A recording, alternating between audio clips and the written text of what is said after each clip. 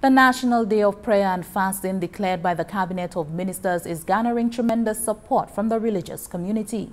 The observance is scheduled for Monday, 24th May 2021, and all Saint Lucians at home and abroad are asked to come together in reflection and prayer following the unprecedented year the country has been through due to COVID-19.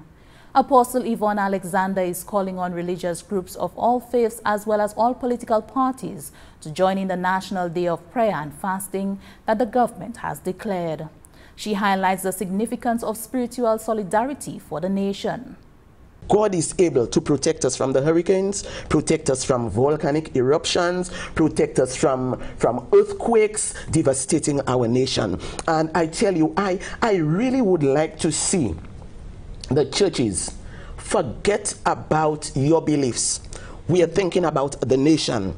We are thinking about we coming together that day to pray, to seek God. I really appreciate the fact that our Prime Minister, as the governing body for the nation, God has placed him there, see the significance of calling the nation at this time to prayer. I believe this is so significant. And if all of us come together in such a time to just adhere to the call of the leader of this nation, I believe great things can happen. She is calling on groups to get organized for the National Day of Prayer and Fasting and to suspend any reservations based on religious and political affiliation.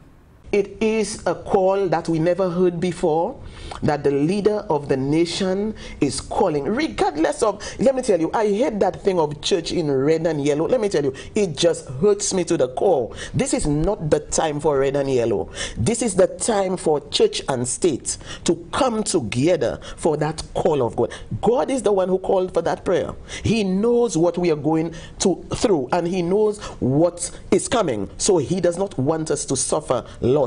So I'm really encouraging, pleading with leaders, spiritual leaders, mobilize your church.